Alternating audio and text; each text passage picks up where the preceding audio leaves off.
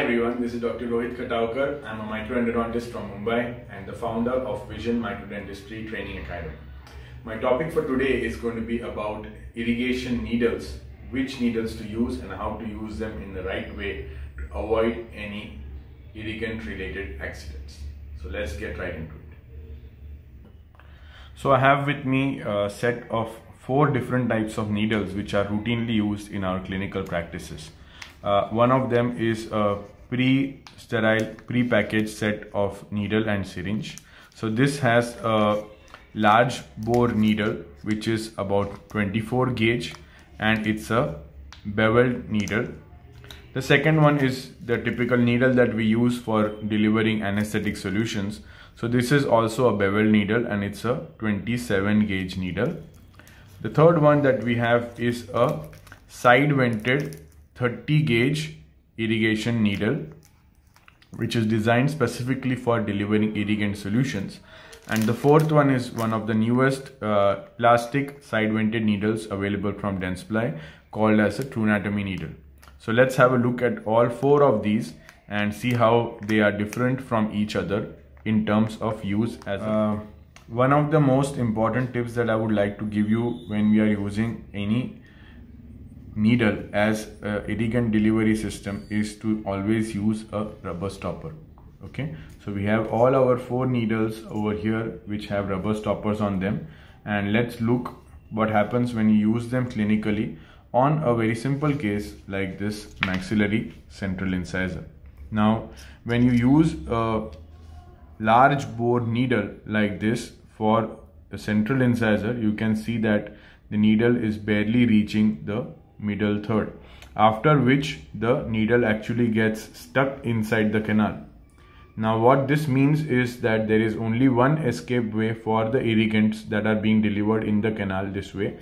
That is, the irrigant will pass through the rest of the canal and will get expelled out of the apex. So this can be very dangerous, especially when we are using irrigants like sodium hypochlorite, which is the reason why beveled needles are not recommended for use as an irrigant delivery system. Same thing would happen with our thinner gauge beveled needles, wherein when you use them, these can probably get delivered slightly more deeper inside the canal, probably at the junction of the middle and the apical third. But the problem is the same. Once you reach that point where the needle gets stuck or locked, the irrigant gets delivered right out of the apex. So this is the reason why you have needles like these which are side vented needles. So you have a single or a double side vented needle. You can use either of them depending on your preference. One of the disadvantage of the double side vent needle is that the junction of the double side vents is usually very thin, which can be a spot where the needle can sometimes break or kink.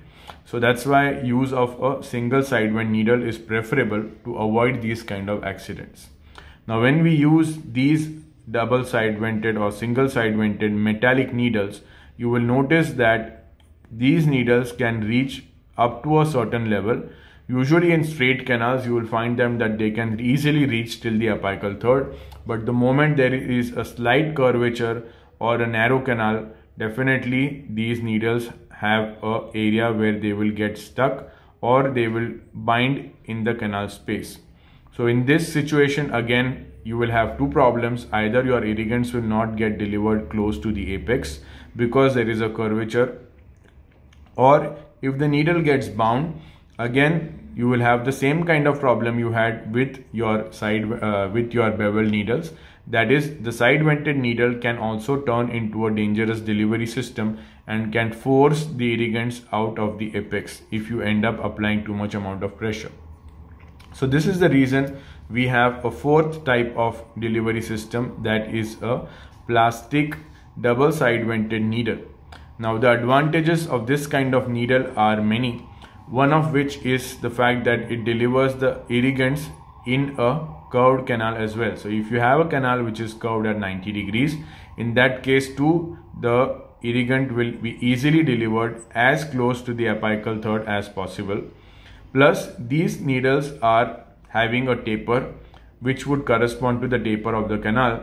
So this allows the irrigant to be delivered more easily, and they also have an inbuilt marking over here, just like the markings we have on our files.